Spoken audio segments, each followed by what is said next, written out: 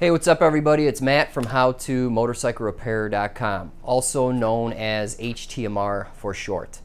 Alright, so the video you're about to see here on YouTube is a sample. The full video runs an hour and 10 minutes and can be purchased by clicking on the link here. Now, another way you can get this video for a little bit less is you can become a patron at the $10 level, and also you get this t-shirt or a black one. Now, if you don't want to miss out on future videos, you can also become a patron at the $3 level, and that way any future premium videos you'll get for free. You'll just get instant access automatically for your support. All right, so this video goes in a lot of detail. We degang the carbs, completely disassemble the slides, all the linkage components. We talk about cleaning methods, jetting considerations if you're running pods or exhaust. And once they're back together, I show you how to bench sync them, so that way when you get them back on your bike, it'll run halfway decent, and then you can vacuum sync them. We talk about the wide open throttle stop, adjusting the choke blades, and so forth. It's all right there. Everything's really covered in this video. All right, as far as what models and years are covered, the CB350, CB400, CB500, and CB550. All the inline fours that have mechanical slide carburetors. This video is for you guys. Now, I do have the CB500 and CB550 service manual and parts diagram on my site already, so if you want to grab those for free, go ahead, and that'll help with exploded diagrams and whatnot. So I think that's all I got to say. Let's just jump right into the sample video. Alright guys, so let's start taking these carbs apart. Before we do that, let's just define a few things. This is the airbox side, okay?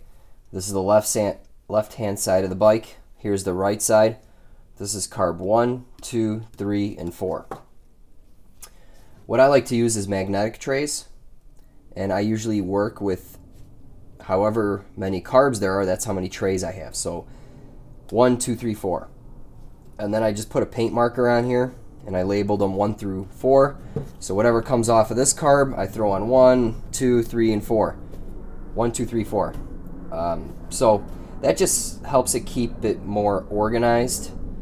And also what I would recommend doing is, obviously you have this video, but anytime you're dealing with something like this, take pictures before you take it apart. You'll save so much time during reassembly.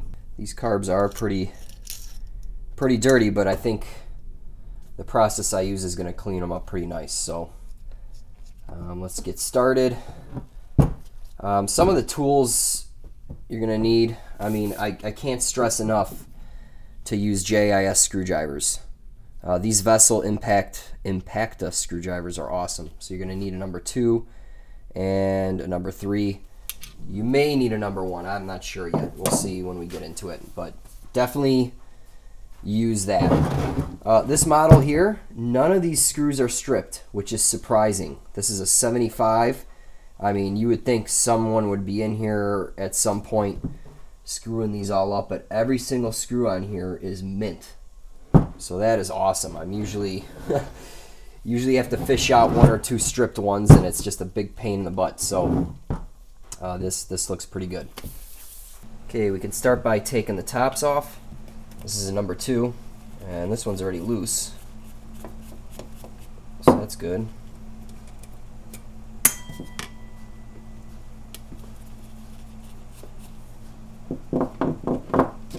It's always easier when things are loose, right?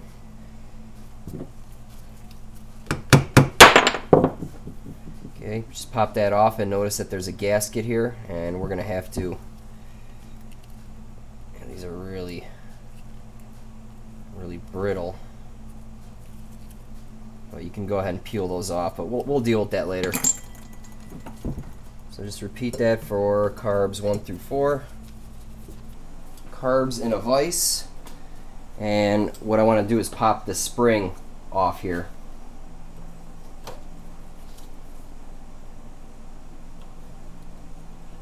Okay, now we got to remove these nuts, and they have these little tangs that are bent over the hex So you got to get in here and pry them off.